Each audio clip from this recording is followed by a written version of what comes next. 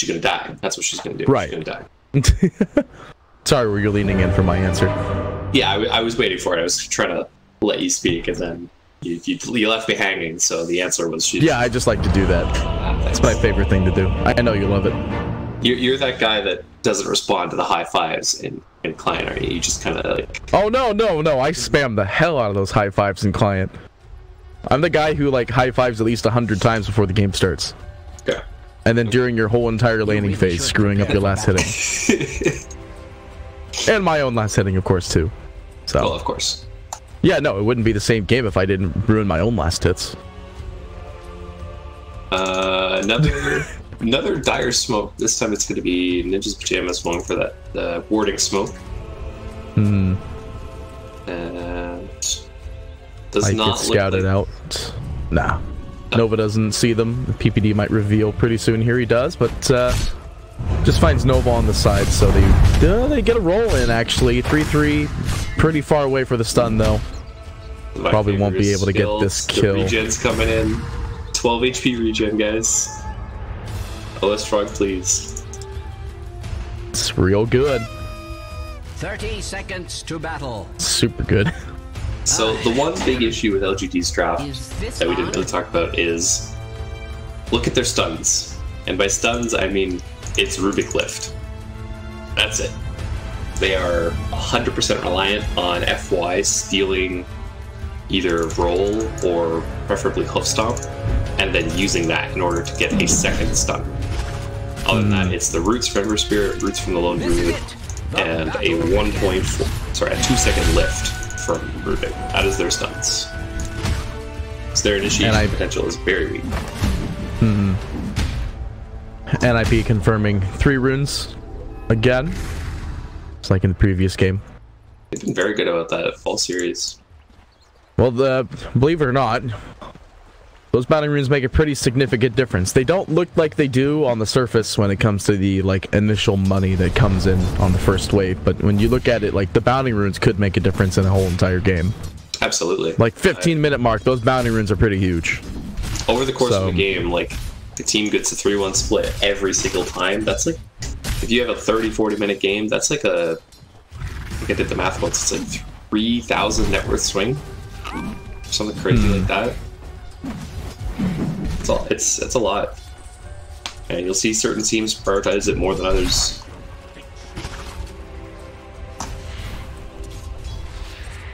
And just Pyjamas is definitely one that prioritizes it. So, where do you think our action will be in this game? Because I wanted to say it would be bottom, but yeah, mid probably has the most action because it's actually not the it's not Lone Druid mid. I like this mid lineup a lot better, actually. I feel like Fata is a little bit happier with this one. He can tolerate it much easier. I think maybe he's happier with it as well. They last picked his hero this game, whereas I think the Ember was a little earlier in the draft last time. Nova in a bit of trouble. Stun goes out by 3-3 on the low. Still has 6 bonus retaliate damage coming in. And they do find the first blood. 3-3 actually. I think might be suiciding to the creeps here. Nah, he'll be fine. He's actually double stout shielded, so he'll be perfectly fine. The double stout creep cutting meta. It's returned. Everyone's favorite. Yeah, they still do a lot of, well, Axe doesn't really do it anymore, and you definitely do not do it on. I don't think I've actually seen them do it with the Darkseer. I don't think Darkseer not does the necessarily double stout because you have Ion Shell, so you can it's a little faster. But I mean, he still cuts waves.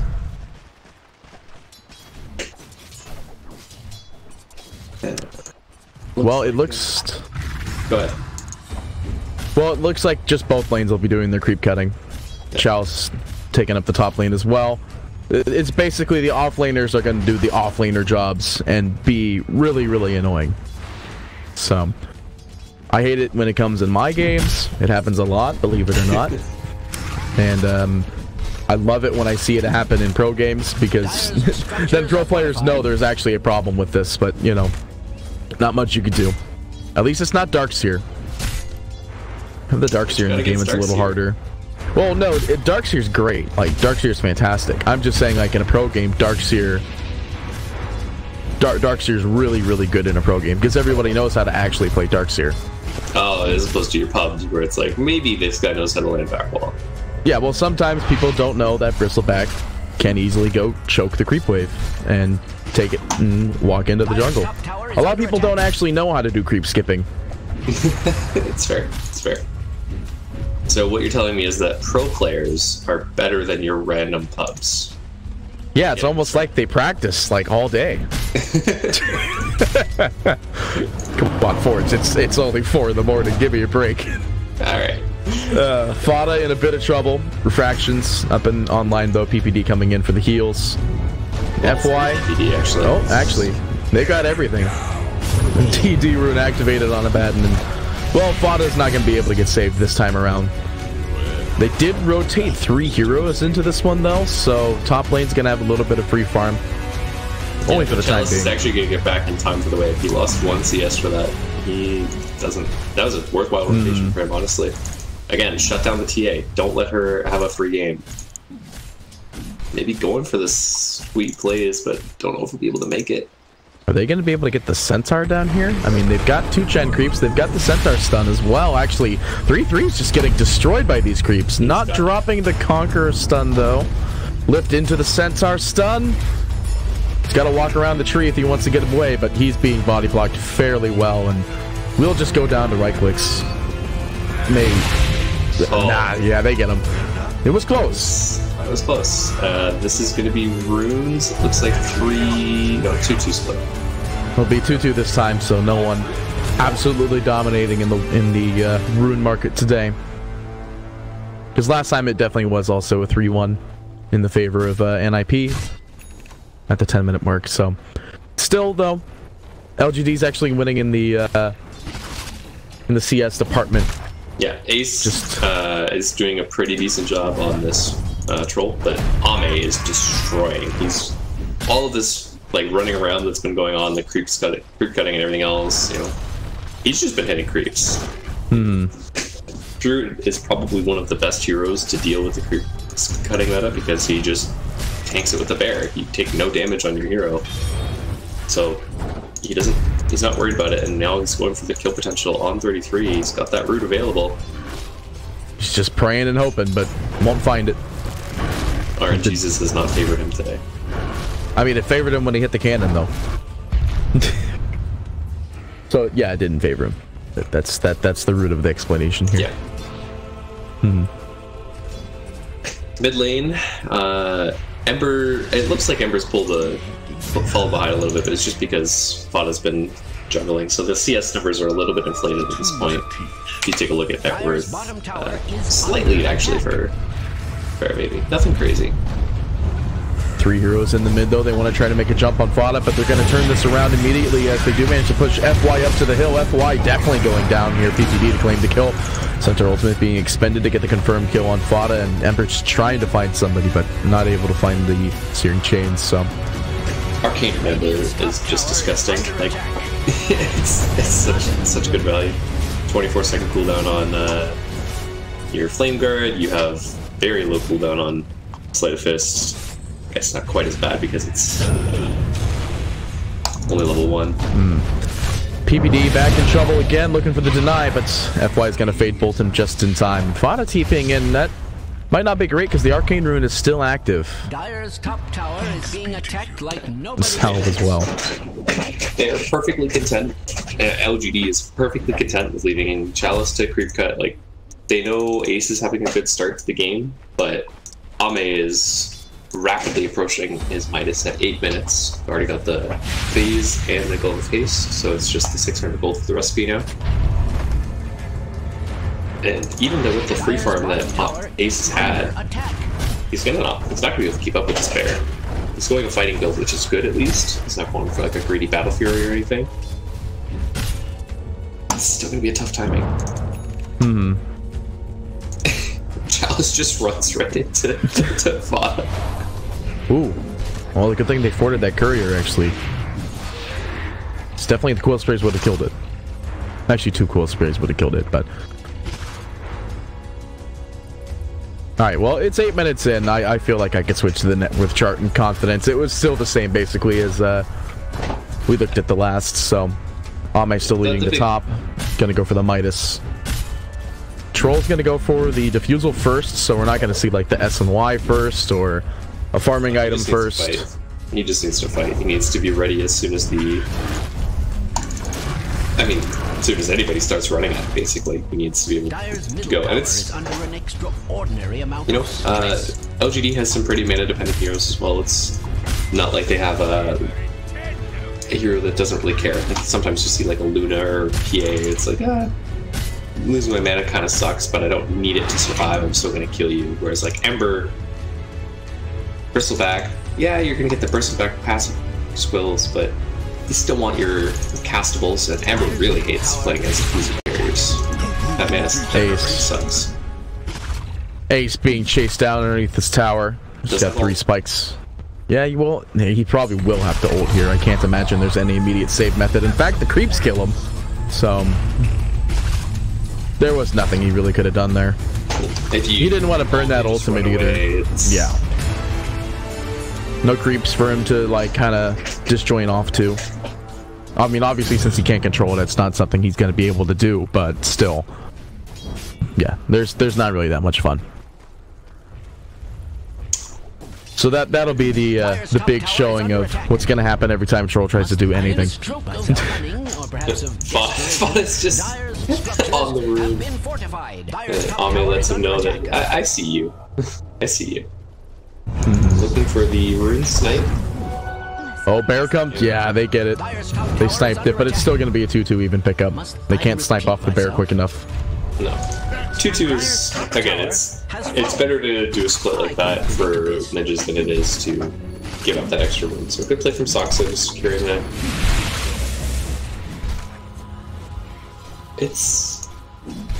It feels like a slow game still. Like, I'm just waiting for the go button, basically, from LGD right now. Nip's in full recovery mode. They've lost their safe lane tower, so Ace is unfortunately going to have to play in this very unsafe part of the map. You don't want to be playing top, but unfortunately, 33 hasn't had this stellar game where he's able to make moves around the map, and TA's in recovery mode, so Ace is forced to play this top side of the map. They're going to actually have to give up this T2. They just can't defend it. Well, even if they wanted to, there's 3 dominated centaurs that Chen's running around with. That's the solution. If you don't draft stuns, just get Chen creeps. I think Chen was also banned in first phase in the last game. So yeah, this is them not banning Chen first phase because they first picked the Chen. They definitely had ample opportunity to find out the right kind of counter to Chen, but maybe they weren't really expecting Nova to just run at them with 3 centaurs. Yeah, which one of which? Died at once in bottom, but other than that, he's at least not incredibly farmed, but he's going to have his medallion up. He's made space. That's all he needs to do. I've been a distraction. Welcome to my show. Welcome to my show. 3 centaurs and a guy on gorillas.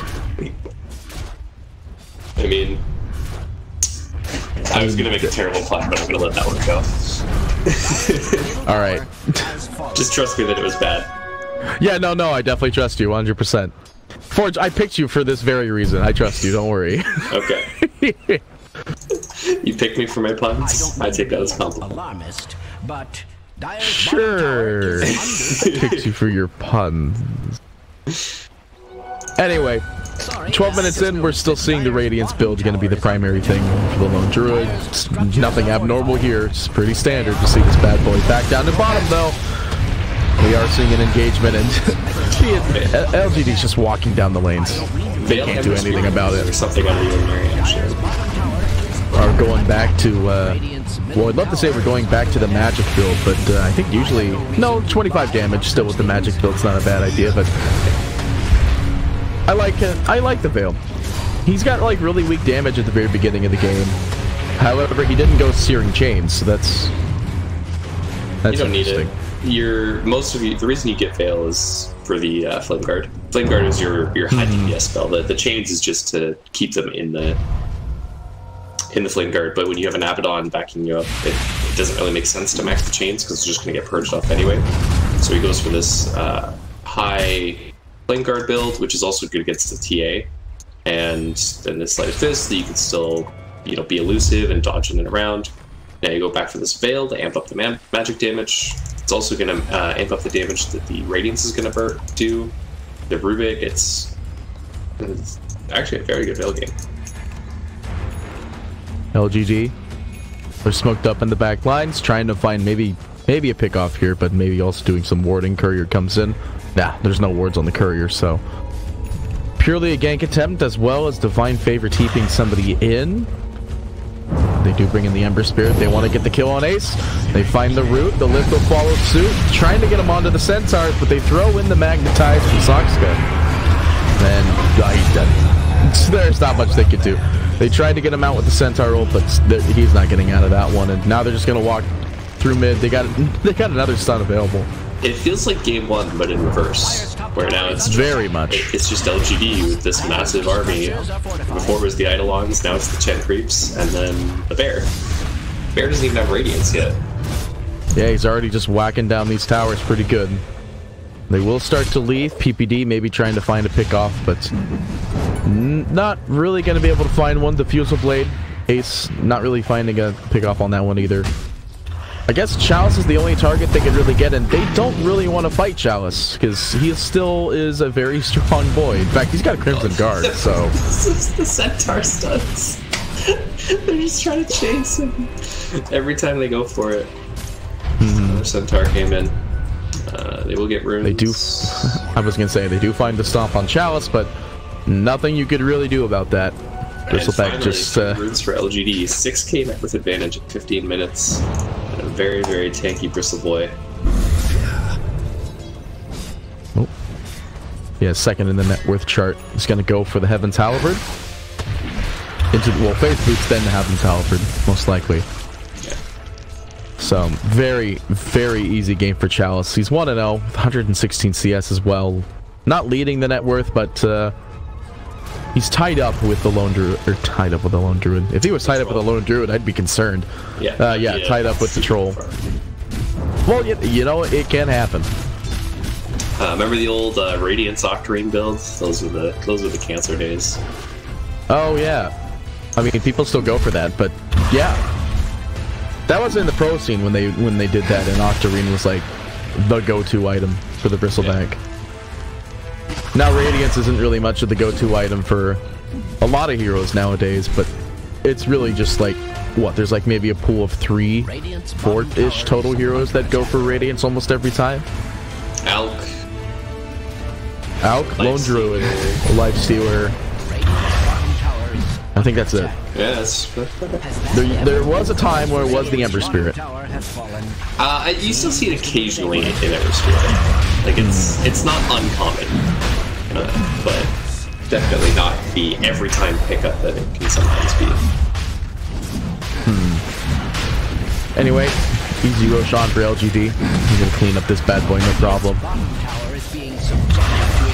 And bashed up. The other thing too, I'm looking at NFB's draft, and I talked about this in game 1 and a little bit earlier in the draft, but look at the damage types again. It's all the physical damage. The only magic damage really that they have to worry that LGD has to worry about in these team fights is Saksa. And Saksa's level 7. So he's not really gonna be doing that much. Even the Rubik, Rubik and Chen are both higher level than him. So once this mech comes online, there just isn't really a whole lot of damage on NIP. You've already got a Crimson, and a Medallion. 2 Medallions, actually.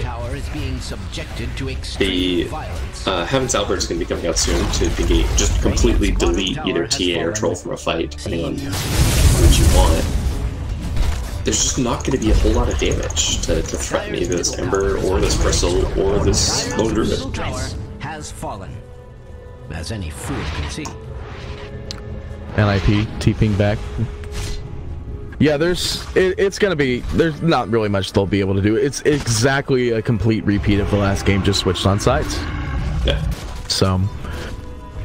No racks at this point, though. Yeah, the first racks were already down. Yeah. So, to NIP's credit, they're holding a little bit better. There's a higher threat. God, it feels weird to see it back with no ultimate at 9. They do find the lift on the troll, he's dead immediately. Ace with buyback available, they're gonna have to do it.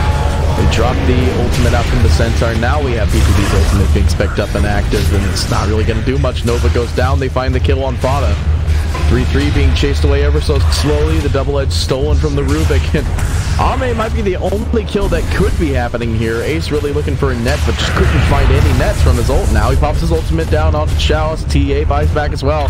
There's the lift coming up from the Rubik, delaying the ultimate time for as long as possible. There's another shield. Ace really just trying to find a kill, but he just gets clicked down, and that's a dieback. 70 seconds without your troll. And not to mention, we have buyback on Fata as well. He just can't get caught out. If he does, that's game. That is a perfect example of literally what I was just talking about. That was a full duration, full 7 stone Magatides from Saksa. Like, he did everything he possibly could in that fight. And I think the Chen died. Maybe the Rubik died. They just didn't have any damage. Yeah, they burst Ace at the start of the fight, but even once he buys back and he gets in there, all of these armor items coming out, and the lack of diversity and damage from NIP means that they just stand there, they just fight them. There's no threat on LGD right now. Didn't even burn the Aegis on Amber Spirit. LGD looking to claim the next set of barracks here. Well, not the next set of barracks, but they're looking to claim a set of barracks because they technically didn't take both sets. We do have an engagement going in, but the Centaur stop immediately finds a double kill and triple going down. The NIP are done. They dropped the GG. 20 minutes. Faster than the NIP game. Yeah, I mean, if you can't win with a buyback and your TA hitting it everything she can, and Saksa getting a full duration Magatize off,